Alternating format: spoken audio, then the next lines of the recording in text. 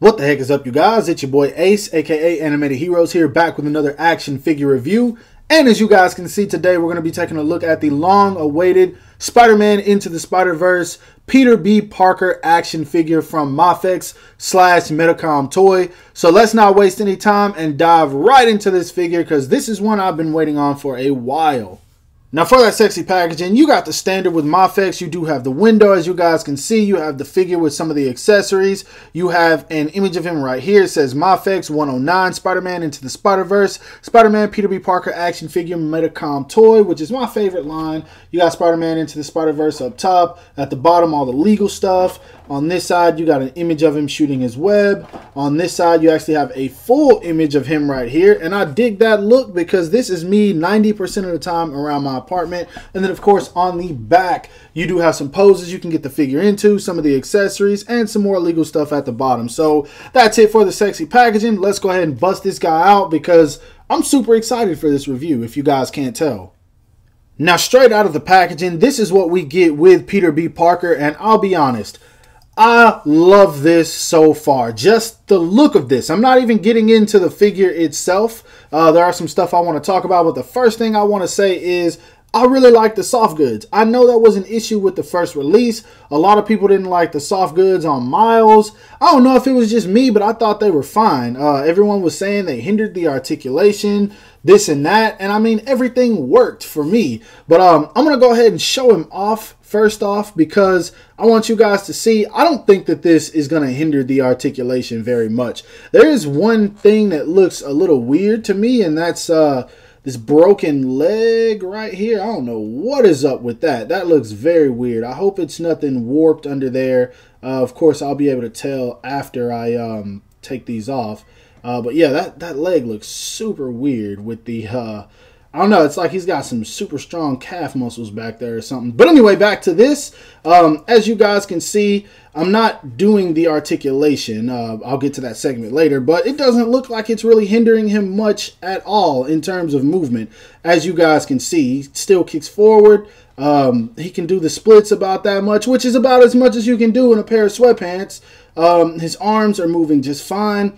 I'm fine with this. There might be some reviewers that come out and say that I don't like the soft goods on this guy, but I love them.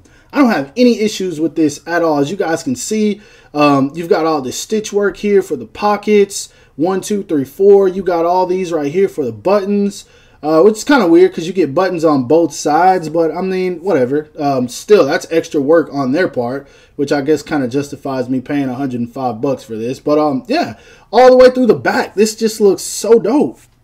I don't know. This is just my opinion, of course, but I really love this. You've got the cheap looking sweatpants here, which this whole outfit looks extremely lazy and cheap, and I'm fine with that, because that's how he was pretty much dressed in the movie. As you guys can see, he's got the boot on one foot, and he's got the Chuck Taylors on the other one, which this is dope. I'm cool with this. It looks like he comes straight out of the movie.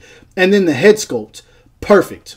I saved that for last just because they did such a phenomenal job on this head sculpt. I love this a whole lot. That is awesome. And then under the suit, as you guys can see, that's where some of my issues come from. As you guys can see, there's some like gray paint in the red right here, some black that's bleeding off of the Spider logo, but really that's where my problems come from, just the paint bleeding.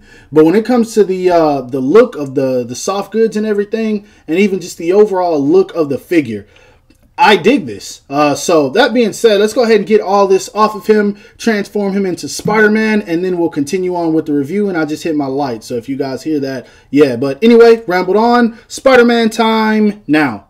When it comes to him being in his spider suit, this is pretty much what you get, and this is exactly what I wanted. This is actually what I wanted to be my definitive Spider-Man. I know a lot of people are probably going to think I'm crazy for that, because they either prefer the McFarlane or the Bagley style Spider-Man that was released by Mafex. But I like this skinnier, more comic book, more cartoonish look for Spider-Man. I really do dig this. Now, granted, the other one was cartoonish, but I just like this a little bit better, simply because I really love how the blue is done on this one, this navy blue. I love how it mixes with the reds. As you guys can see, it just looks nice. All the sculpt work is there. Every single one of these lines on the body that's painted in black was also sculpted. Now, they did miss in a few spots, like right here, but for the most part, it's not bad at all. I do love the classic Spider logo that's on the back. I dig that. The head sculpt is amazing. Once again, it has this textured look, but it's also all sculpted in. I like the spider eyes, the spider logo, and that blue. I know I said it, but that blue is just amazing. I really love how it's not this faded, like darkish blue color. I really do dig that. Now, I do want to get into one issue that people might have with this figure. Overall, I like the look, but this is an issue that I have as well. And I don't think this would even be considered to be a nitpick. If you look at this red right here, as you guys can see, this is like a darker red. And then you have right here at the ball peg, this very, very light red. And so it kind of breaks these up right here. It breaks up the connection from the hand to the wrist. And it's something that can be overlooked, especially on the feet. On the feet, it's not as bad or as noticeable. But when it comes to the hands, it's very, very noticeable. And I'm just questioning why they made this decision, because if you look at the original Spider-Man, as you guys can see, it's pretty much the same color from here, from the hand to the wrist on up. That ball peg or ball hinge right there is the exact same color. But then on this guy, we have this very, very light red. And I don't know what made them decide to go with this decision. Now, it's not a deal breaker, but for $105, come on, man. Come on, Mafex. Y'all could have fixed that. But anyway, another thing I wanted to tackle is this being my definitive Spider-Man. He's not extremely fat either. I don't know why I decided to throw that out there, but it's something that I was worried about. I was like, ah, man, this dude's going to have a gut, and so it's not going to look cool when I pose him doing the stuff that this Spider-Man would do, but it's not that bad. So, like, you could totally make this work. So, yeah, just wanted to throw that out there. But anyway, I've rambled on enough. Let's put him back, and I'll get into everything else, and I'll try to move a little quicker because I don't want to keep you guys here all day. Now, when it comes to the height on this guy, as you guys can see, he is right at about 6¼ inches tall. He feels a little bit short in comparison to most of my Mafex figures, but then again, who knows? We'll definitely do some size comparisons later and see what he scales with. Now, for his articulation, he looks up very, very well, looks down even better. He does get tilt and movement at the neck, as you guys can see. Arms go up and out about that much. He does have butterfly joints, so you can bring his arms all the way in. As you guys can see, he does have a bicep swivel, double jointed elbows. Hands are on a huge hinge, but you can bring these in pretty much however you want. He does move quite a bit at the diaphragm, goes back about that much. Beware of the gap. Goes forward about that much. You can do even more at the waist, and you can go back even more at the waist. He does have swivel, of course. Now, his legs are on the drop down method as usual. He kicks forward about that much. Doesn't really kick back. If you drop down both, he can do the splits almost completely. He does have a built-in thigh swivel, double jointed knees. Foot goes down about that much, up about that much. He does have ankle rocker, and he does have toe hinge. So once again, Mafex knocking it out of the park whenever it comes to the articulation. All right, so when it comes to the accessories, this guy comes with a ton. I'm going to try to run through these pretty quickly because I've already done a lot of talking about it. But he comes with a pair of relaxed hands straight out of the package. He comes with the default Spider-Man face, as you guys can see. He comes with a pair of, these look like they can hold items. I guess like a pair of holding hands. He comes with a pair of whip hands, of course. He comes with a pair of fist hands. He comes with a pair of mask holding hands, as you guys can see. And for the extra mask, which I'm showing now, it has a hole in the top, and you just pretty much can plug it into this little piece right here. I'm not sure how well my light is hitting it, but you just plug that mask in and it sits right in there, so you guys don't have to worry about that coming loose. He comes with a pair of wall crawling magnet hands, and then he comes with a pair of just regular wall crawling hands. And as you guys can see, there's a little bend in the fingers right there to let you know that that's exactly what they're for. He comes with a pair of magnetic feet. He comes with a pair of regular feet, which the sculpt work on these is pretty nice. Much better than SH Figure Arts and Naruto, but yeah. He comes with a Tim. It would be so dope if this was the lighter brown. He comes with a Chuck Taylor. He comes with a, I guess this is like an annoyed face. I don't know, but I like that. He comes with his head sculpt, which I freaking love. I already said that. But he also comes with a half unmasked head sculpt. You can see he's smiling in this one. In this head sculpt right here, he looks like he's angry, focused. I really, really dig that. He comes with a hand that's holding a cup of coffee. That's totally me in the morning. He comes with a hand, or actually just a pizza, not a hand for it. But yeah, he comes with a slice of pizza. He comes with a pair of extra legs, which these were already shown outside of the package. He comes with his jacket, as you guys can see, and I'm just running through these quick because I already showed these, and his sweatpants. Both look really good in my opinion. Now for the webs, I'm only going to show one of each, but he comes with two of everything that I show. He comes with one of the longer web shooters, as you guys can see. He comes with a smaller web shooter, and then he comes with, and I'm saying web shooter, it's actual webbing.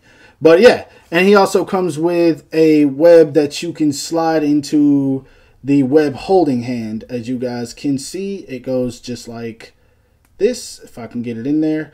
Yeah, that's pretty much how you do it. It doesn't want to go. I might need to heat it up a little bit. But yeah, pretty much how you do it. It's coming with that hand for holding the web. So yeah, whole lot of accessories.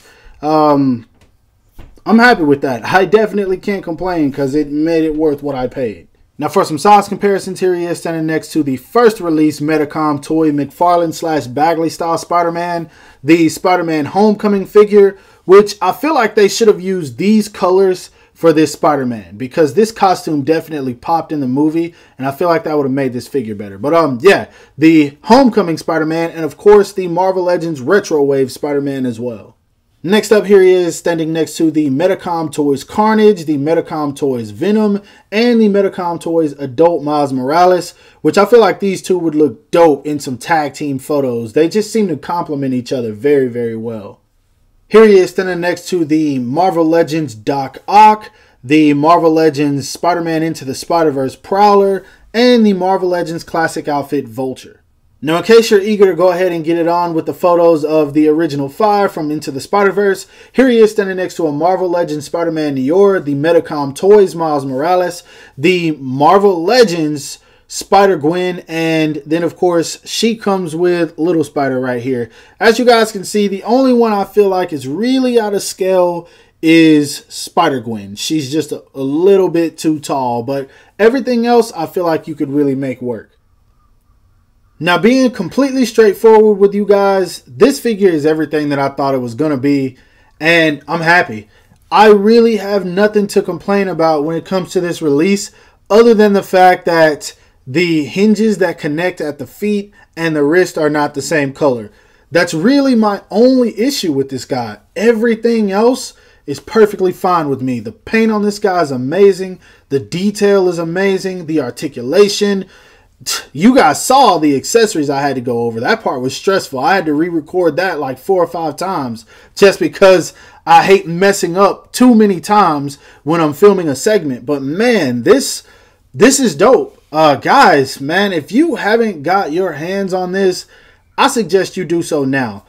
I don't know how a lot of people decide to skip out on Mafex releases and then they're unable to find them after they release. Now, I will say a lot of times they do sell out, but you're not going to get it retail by the time it releases. That's just not going to happen because of the fact that they leave the window open for pre-order pretty much until the figure comes out.